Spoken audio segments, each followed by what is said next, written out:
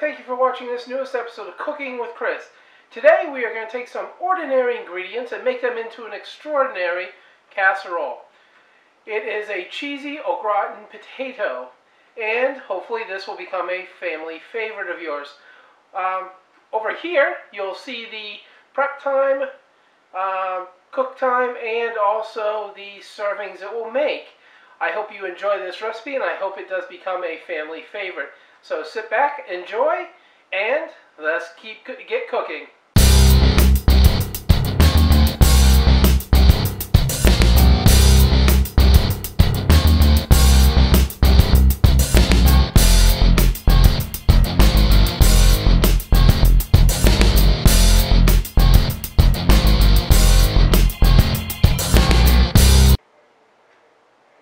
First step in this recipe, you guys, is going to be we are going to take our 6 baking potatoes. We are going to scrub them, but do not peel them. We're going to cut them into 1/8 inch slices, and all of it should measure out to about 4 cups. So once we get that done, we'll go on to step number 2. Okay, step 2 in this is we're going to melt our 1/4 cup of butter into our, it says a 2-quart scallop, but I didn't know if that would be big enough. So into this, we're going to dump our 1 medium onion that's been chopped up. And what you're going to do is you are going to cook the onion in the butter for about 2 minutes, stirring occasionally until it is tender. And then once that is done, what we're going to do is we're going to stir in the flour, salt, and pepper. We'll cook it, stirring it constantly until bubbly. Then we'll remove it from the heat. And we'll move on to the next step. Then what we're going to do is we are going to mix in our flour, our 1 tablespoon of flour, our 1 teaspoon of salt, the 1/4 teaspoon of pepper, and we're going to just mix that right in. We're going to mix it right up, and we're just going to let this boil until it gets all nice and bubbly. Okay, the next step of this is we're going to add our milk, 2 cups of milk into the onion mixture, 1.5 cups of our cheese.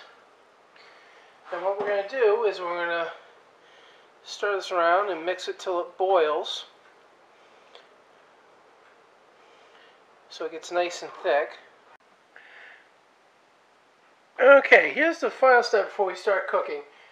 What you want to do is in a 2-quart or 1.5 quart baking pan, you want to spread your potatoes out like this. This is 6 baking potatoes. It's kind of full. And what we're going to do is we are going to pour our cheese sauce over the potatoes. Okay, so here is what they look like with all the sauce over them. What I found out is that it might be 6 potatoes, that the large baking potatoes are a little bit much. So if you're getting the large baked potatoes, maybe 4 or 5. But here's what it looks like. What we're going to do now is we're going to pop it into the oven.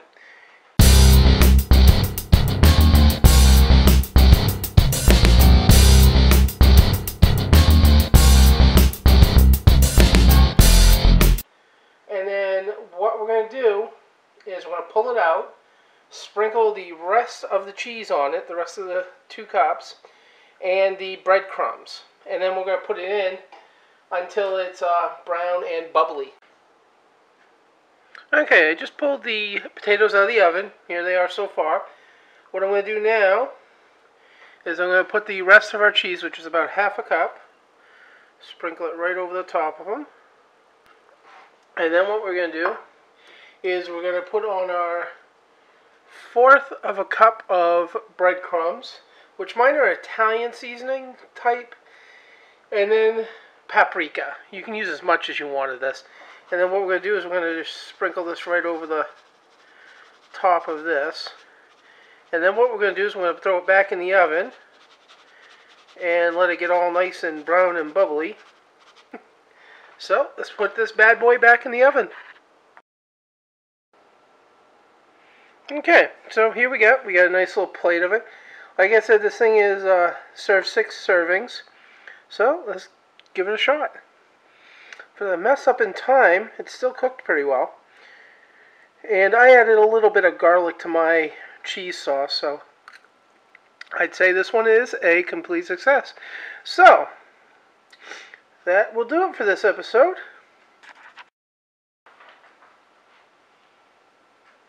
Okay, everybody, I hope you enjoyed this episode of Cooking with Chris. I hope you all try this recipe out, and also, if you think of trying anything different with it, leave a response in the comments below and tell me how it came out. So, that's it for this episode. Thank you for watching, and keep on cooking. What you want?